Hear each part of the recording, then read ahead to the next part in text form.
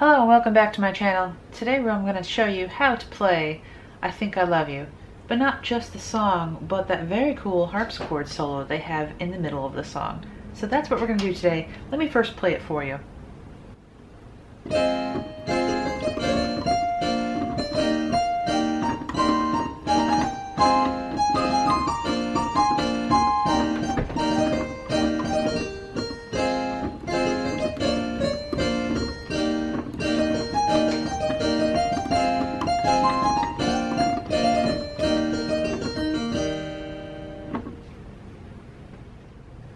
First, let me show you what chords we do in this, because we're going to use the same 3 chords throughout the whole thing.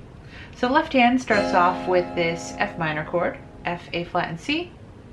It goes to a B flat chord, F, B flat, and D.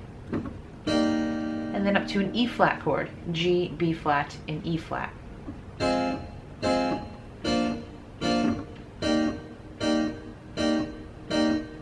It first starts off with this F, A flat, C, E flat, and it's going to start off with the E flat and arpeggiate through the chord. And then we have a double grace note. The real note here is D, but you have 2 small notes, a C and a C sharp.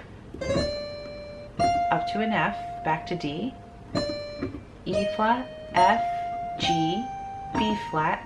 Then you're going to have a grace note between B and C, going down to B flat. Triplet figure we have of A flat, B flat, A flat, G.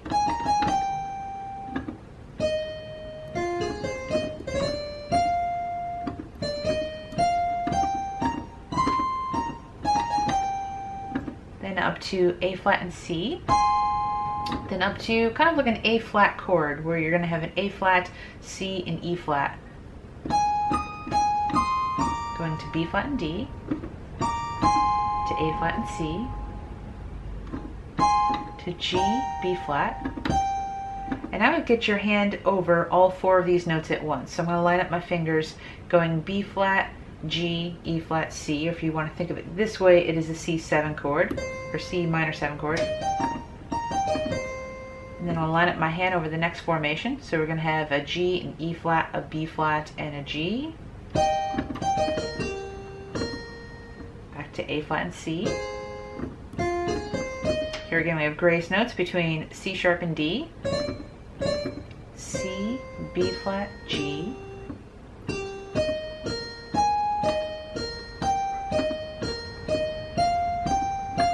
back over for F minor, A flat, C, A flat, B flat, a grace note between F sharp and G, F.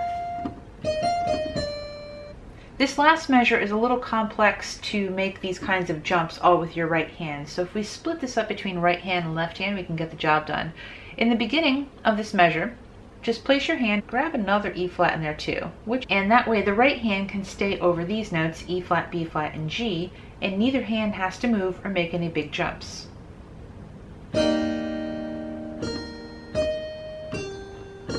Left hand takes on E flat, B flat, and E flat, G together. I hope you enjoyed this tutorial. I'm going to do at least one more song with the word love in its title before Valentine's Day comes along. If you have any special suggestions or requests, please leave them down in the comments below, and we'll have another video out for you again really soon.